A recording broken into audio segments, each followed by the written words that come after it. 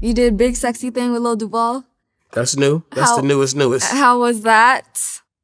Well, I wanted to do a song that was fun and funny and kind of, you know, funny for the family, and maybe like could be a song that, you know, that got that wedding reception vibe, you know, just the vibe. Yeah.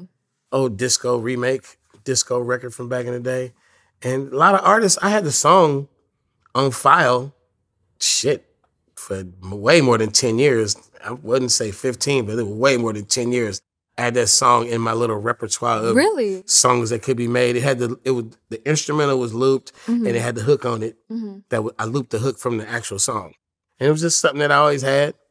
And I play it for people, and they'd be like, nah. Damn. I remember playing it for Snoop, all kind of motherfuckers. Like, they just wasn't really feeling that moment in time. And then I had my boy Prozac, who does a lot of stuff for E40.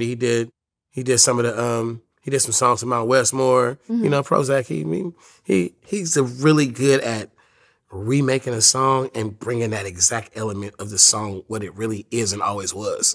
Instead of remaking it this whole new, he keeps the essence of the song. And he can, like, I don't know how he does it, but he can mimic like voices, hooks. He get all the sounds right, guitar, everything. So he was the guy for the job. I was like, Prozac, man, do this one for me. And he came back with it, and he had the hook, I believe in miracles. And it was cool. But I was like, I need like somebody. Like somebody, because it's a funny song, and I need somebody funny to get on it. And you know, where you going to get Eddie Murphy? I'm not trying to be funny, but where you going to get Eddie Murphy? Like, like who could fit the criteria? And hands down, it was like Duval was the guy. But I didn't know. I knew he would do it and would sing on, but I didn't know he could really sing. Like, he really could sing. His song with Snoop was fire. I told him to his face, I said, bro, you could really sing? He said, nah, bro, I'm just a comedian. He's like, what do you say? What's that? Impersonate. Oh, okay. But he sounded good to me on the song as a singer, taking away the fact that it's Duval and he hella funny and all this shit. He sounded good on the song. Check it out, Big Sexy. I just can't with the fact that he has a song that says black men don't cheat. Like, what is that? Black man what? He has a song Black man don't cheat? Yeah. That's the name of the song, or that's in the song? That's the name of the song. I'm pretty sure. Sounds like sarcasm to me. Right? What is your take on cheating, Too Short? It's only cheating if you don't tell the truth. You know? Yeah, he has a song called Black Men Don't Cheat. So when I was young, and I was, the pull-out king, I had a couple of safety nets. My main safety net was on the day that I meet you, and the first time we ever talk, most people that meet and they like got a little flirt thing going, they like, you single? Who you with? You know? And they be like, are you single? And I'm like, not really. I do have somebody I'm involved with, but they don't live in this city. They live out of town. And that was just a safety net. It wasn't a true story.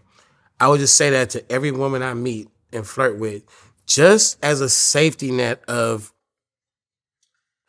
what if you got deeply involved with her and then she saw you with somebody else, or she found out something about somebody else? You could always go back to the safety net and say, damn, when I first met you, I told you I was involved with somebody that lived out of town. That was just so when you see me with the other person, she might be local, she might be my girlfriend before you, but that was my safety net. I planted that seed early in the conversation, in the friendship, just so that I always have an exit door of confrontation. I'm very non-confrontational, and I'm just like, if you yell at me and go, hey, you cheating?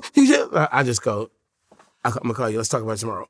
And I just like retreat instead of going, yeah, motherfucker, blah, blah. I'm just always been like, it is what it is, because I'm kind of scary in relationships. I'm not really You're scary? I'm not really like gonna go down that journey with you of let's fucking deal with everything.